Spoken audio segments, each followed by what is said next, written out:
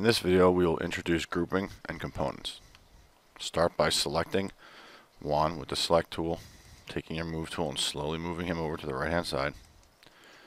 And now we're going to draw a rectangle or a square from the origin point, clicking up to the right, entering 10 feet, or 10 apostrophe, comma, 10 feet, enter. We're now going to multiply or copy this block 2 more times. To do so, we're going to select it, get our move tool, press copy, making sure that the plus sign is next to the cursor, click, move down. As you can see in the bottom right hand corner here, it'll show you how far you've actually moved down the line. At this point, I am at 10 feet from the beginning, but I want to move so that I have 5 spaces, 5 feet in between. So I'll add an additional 5 feet onto there. 5 feet, enter. Now, in this case, I only press 5 feet, which is fine because the tool is actually still active. As long as you don't press anything else, you can enter another distance, in this case 15, and it will move it to the space you want it. I wanted this to go over a total of 15 feet. If I wanted to change that to 20 feet, I could just keep changing the numbers around until I get the distance I want. I can also create more than just one of these by pressing X, and let's just say the number 3, and that will create a total of 3 of these blocks. I don't want 3, so I'm going to press X2. And what that 2 stands for is that this was the original, and I put times 2 and created 2 more additional ones. Again, to do that, all you have to do is make sure you start to move something, and as you move it, you can enter whatever number you want for whatever distance, and you can keep changing that number until you get it by pressing it on the keyboard.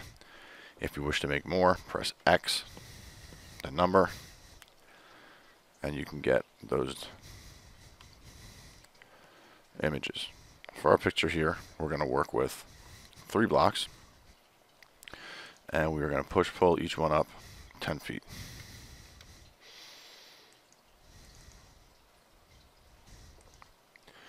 Now these blocks are created like everything else we have done before, so you should have your 10 by 10 by 10. And what I want to do now is I would like to stack the blocks on top of one another. And to stack them, I have to move them. So I'm going to double click this one here, and I'm going to attempt to stack it on top of the first one.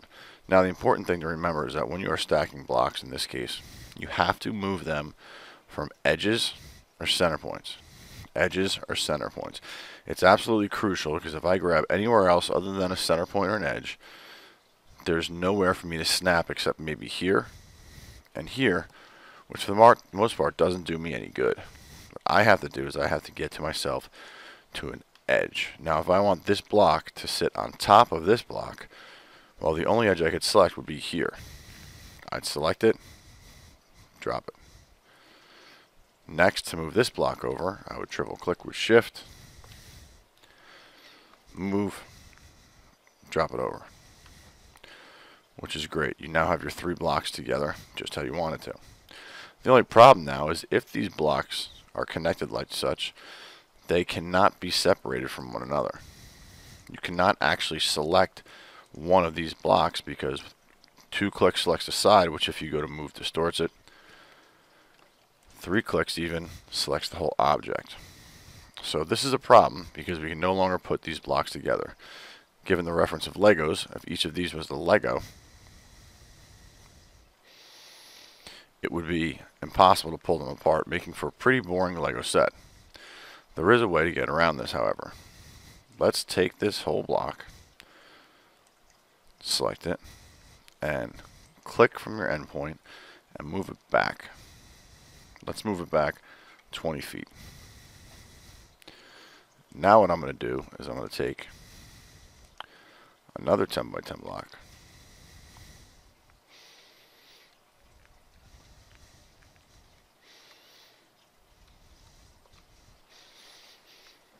I'm going to push-pull it up for 10. Now let's actually make this one look like a Lego. Let's go to the underside, do a small offset of say 1.5 feet, and we're going to move up and kind of shell it out. Press X so I see how high I go. Let's put this at a distance of 9 feet.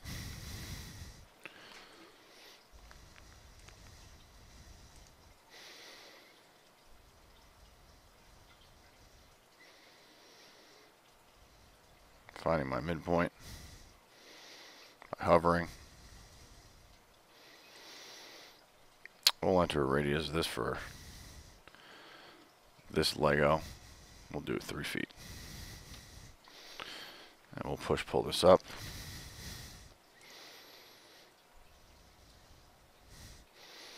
$10.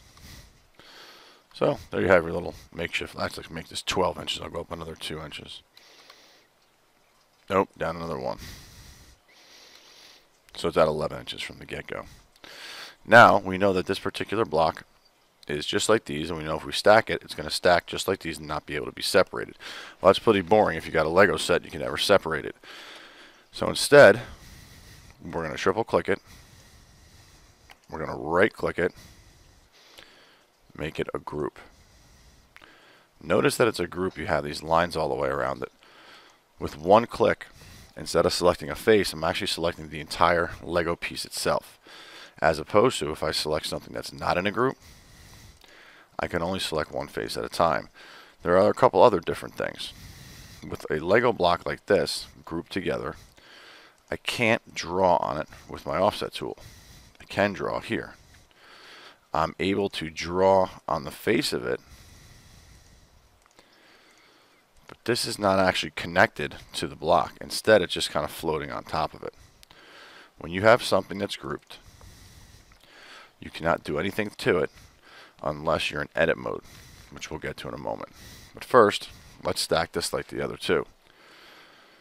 Because it's a group, I now don't even have to select it 3 times. I can just get my move tool, start bringing it over at 10 to there. Let's go 15 feet. Oops, Control Z that.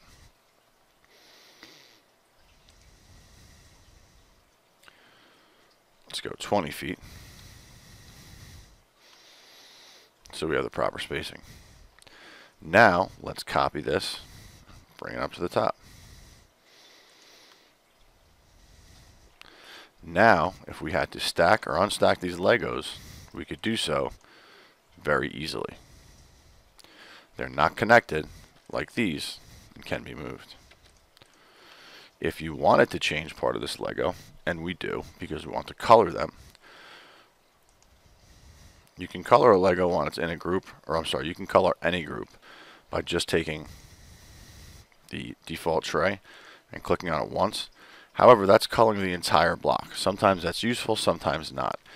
The way we're going to do it for now is instead of coloring the entire block, we're going to triple click, and what you notice is that we go into what I call edit mode, whereas everything not in the group is grayed out. When you're in edit mode of something, whatever's inside that blue bubble you open up is now what can be changed. Now you can do an offset here. Now you can change this block however you want, but you cannot change it if you are not in edit mode. And again, edit mode is represented by this dotted line and by the fact that there are blocks all around it that are grayed out. You're now free to color this whatever sizes you want, however you want. So this may be a little bit tedious to do all the colors, all the same sizes. So in this case, since it's only red, maybe you would come outside of the group and just take the red and color it as such. Now let's go back and make another alteration to our files. I'm going to move one back just a little more. I'm going to move to my top-down view so I can more easily select all of these. And with my move tool, I'm going to move them back along this axis for 20 feet. And I will go ahead and build another Lego.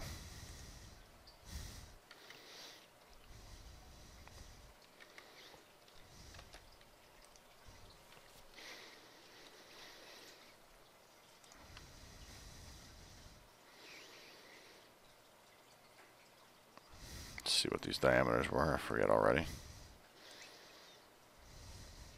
6 feet diameter. So I have a 6-foot diameter.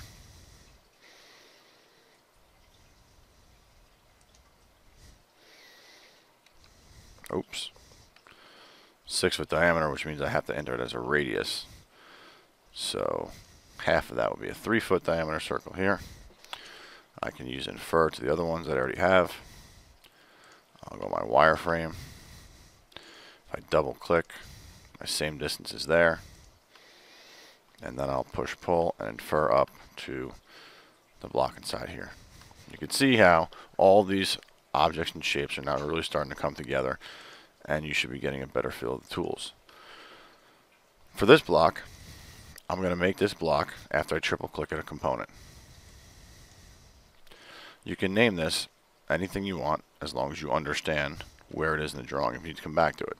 I'm going to name it yellow, and I'm going to create it. You notice that it is also highlighted blue, just like the components are, just like the groups are over here. And it acts very much the same way. You can't draw on the outside of it unless you're in edit mode. You can color the whole thing on the outside if you wish, which we're not going to do. And in order to change it, you're going to double click it.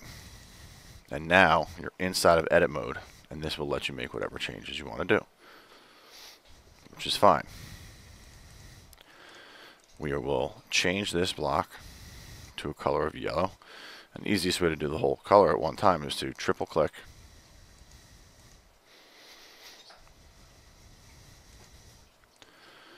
and there you have your block. Now once again, let's copy this block. We'll do 20 feet. Enter. Then let's press X for times 2 to get 3 of these. Now we'll go back. I'll lock them together. And you have your blocks. The blocks can now be moved all over the place independently of one another, and you can play with your Legos with multiple objects. Let's Control Z back to here. Now the last point here is that grouping and components are different for one main reason. And that reason is when something is a component, the object is a component and is copied from another component, that changes how that component works. If I triple click here, and you'll notice I'll click on different faces, you'll see that once I click the face of one, they all highlight. That's because they are all going to be mirror images of one another, and they all will color, change size and shape together as long as they're in edit mode. So once in here, any size, any shape will be colored. This is an advantage when you're going to be using the same object more than one time. Now notice once I colored inside of the group, I was double clicked inside of this component, I can no longer just color the outside because on the inside, on edit mode, I've changed the color, which is where it has to be changed. It's very important to realize when objects are locked and when they're not. If you can click an object and a line or a face selects, it is not a group, it is not a component. If you click on an object and it highlights like this, it could be a group or a component. The difference is, does it change? And then if it is a group or it is a component, when you highlight or select it, the entire object will in fact change like all the other ones.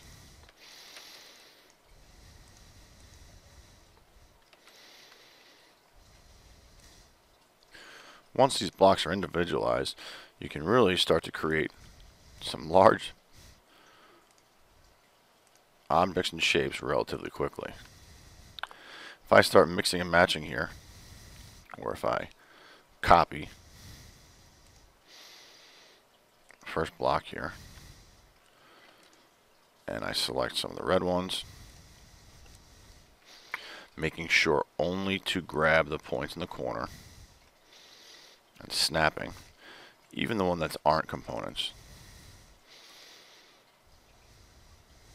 I'm sorry, make sure you leave a copy of each of these for the assignment. So we'll select all these again.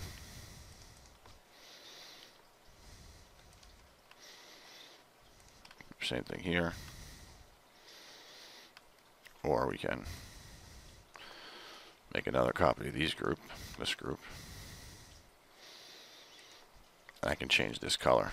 Now remember, I can change this color without all them changing because this is its own. These are just components. I'm sorry, these are just groups. They're not locked together, so one does not change them all. The important thing here is to keep all of them grouped together, all of them stuck together. So highlight all of them.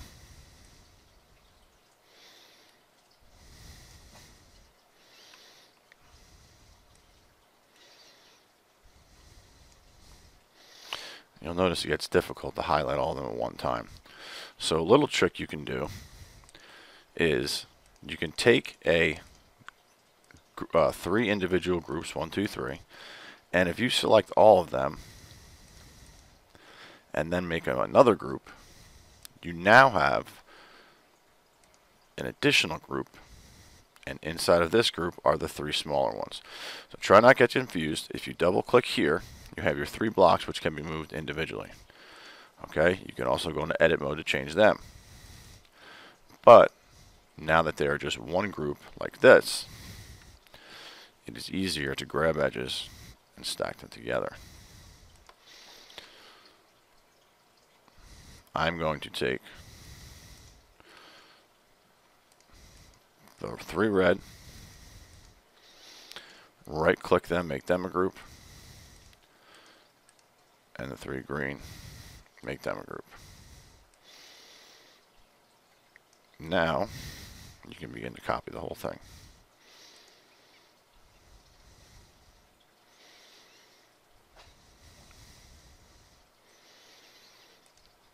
Figuring out what will match up where.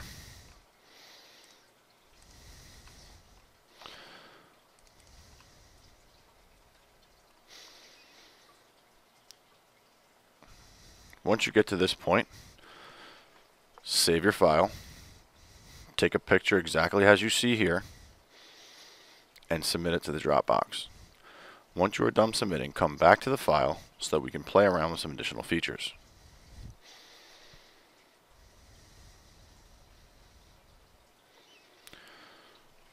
Okay, now that your assignment is in the Dropbox, let's do the following. We have how many groups in this triangle? 1, 2, 3, 4, 5, 6, 7, 8, 9, 10. We have 10 groups of 3. 10 groupings of 3 that will all move together. Inside of each of those groupings is another 3. So probably about 30 total.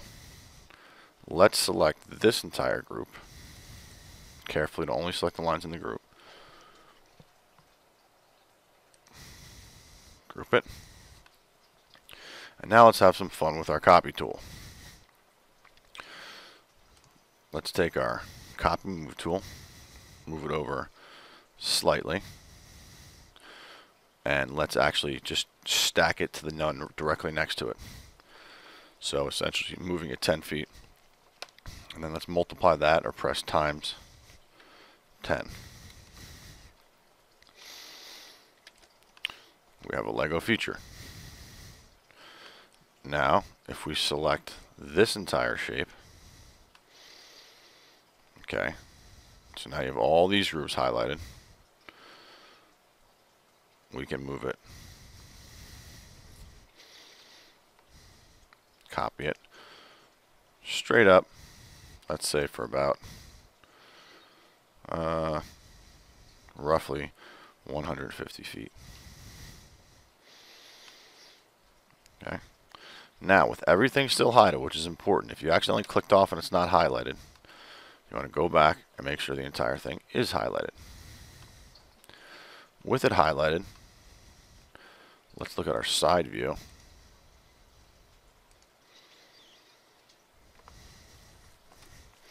And turn my camera to the parallel perspective so we're looking like this. And at this point, I'm going to want to group this whole thing together again so that all those pieces are one. And do the same thing down here. Make sure you're in the view, parallel projection.